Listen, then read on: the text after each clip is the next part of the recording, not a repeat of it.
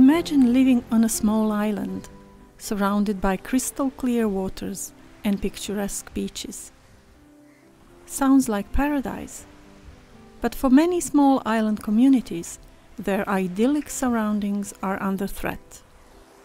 Rising sea levels, climate change, and human activities are risking their water systems and way of life.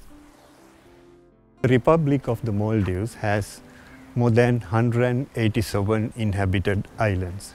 So this is a typical example of the challenges that a small island developing state faces in terms of environmental management, water management, and infrastructure in general.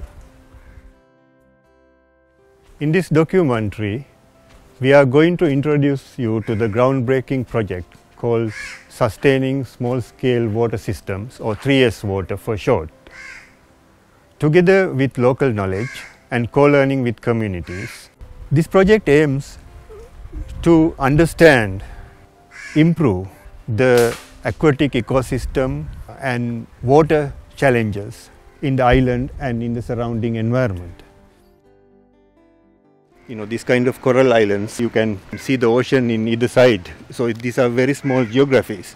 So as a result, what you have is very thin freshwater layer. If you drill the ground here, in about 1 meter, you find the freshwater. And then if you drill further to about 3-4 meters, it depends on the size of the islands and the season, you encounter salt water. And because of environmental change, climate change, sea level rise, and human activities in the island, this freshwater lens is under threat, both in terms of quantity, that is the lens thickness is reducing, and quality. In this island, for example, especially during dry period, if you smell the groundwater, you can really feel a kind of foul smell in that. Nobody exactly knows what is the reason for that, but we suspect that that is contamination with, for example, sewage or some other kind of pollutants. Most of the islanders, they say that even with the water supply provided to these islands, still groundwater is a resource that they want to improve and they want to continue using, because this is one of their 2 traditional sources of water, the other one being collected rainwater.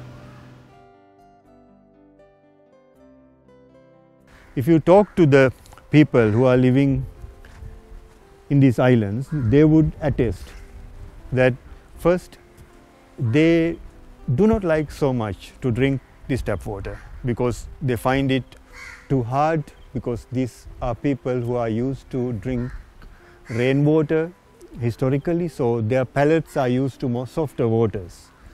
What kind of water do you like to drink? Bottled water? Tap water? I like water. I like rainwater. I like rainwater. Rainwater? Yes. Really? Why? Because it's more fresh than the other water. Okay. I do some. Even the bottled water is not nice, no? I don't like bottled water. Okay. I like rainwater. Rainwater, okay. The 3SWater project aims to understand the water system of these islands, especially from the angles of water security, aquatic ecosystems, and environmental degradation.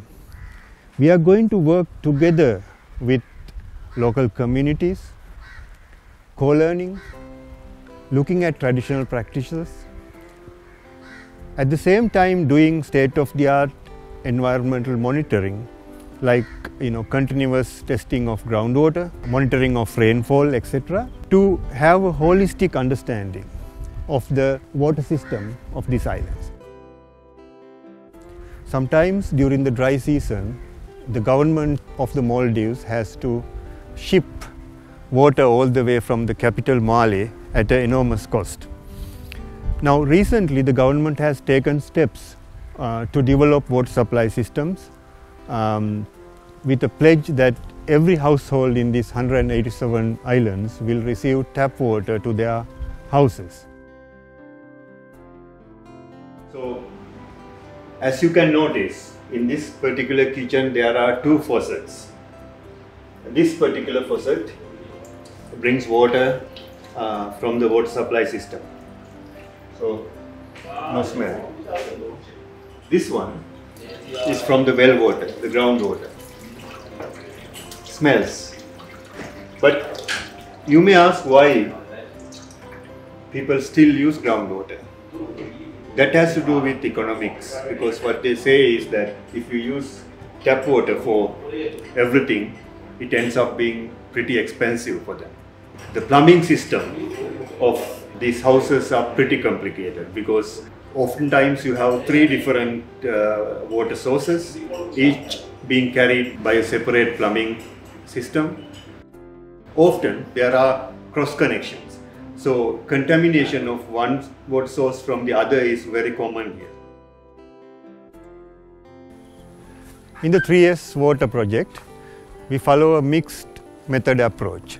We do environmental monitoring using state-of-the-art monitoring equipment. At the same time, we do ethnographic surveys, having very detailed observations and conversations with the island's inhabitants. This is to understand what is the reality about their interaction with their own environment and the water system.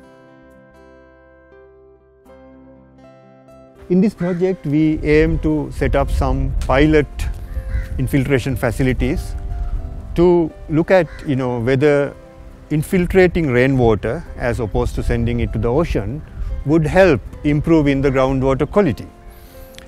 When I was doing a reconnaissance with our team, what I realized is that these islanders, they had a traditional way of doing that.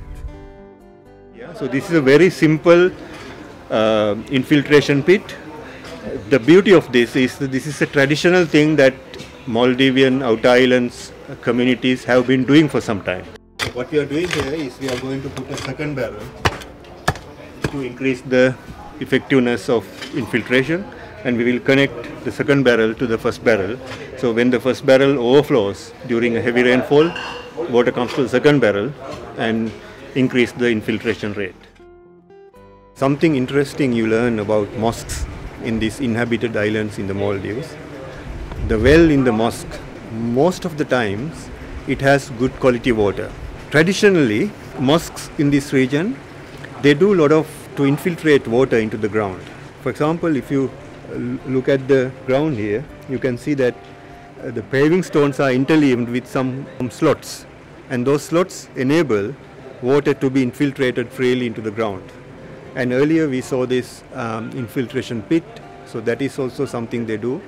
So that gives us hope that if you do this kind of good practices all around in the island, maybe we can easily improve the water system.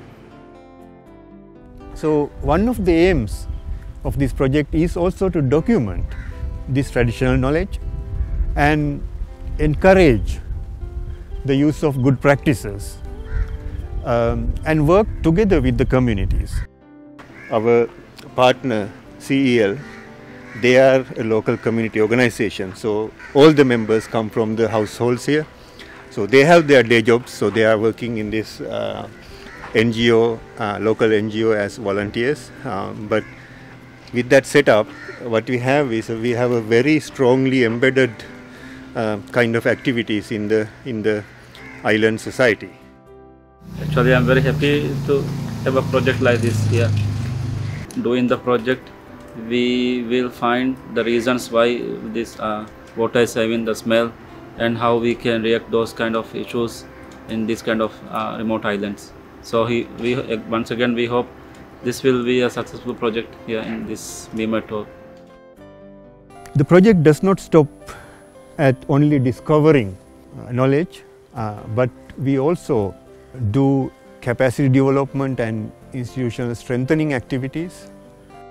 3SWater project have started a training program on water safety plans, which will start from an online course and then followed by a face-to-face training on water safety plan development.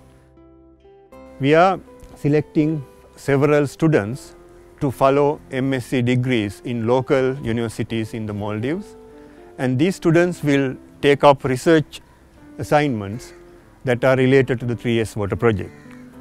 Our ambition is to recruit students from the pilot islands themselves so that these students are well aware about their own environment and their water problems, and they have a stake in solving these problems, not only as academic exercises but a matter of improving their own quality of life and their families.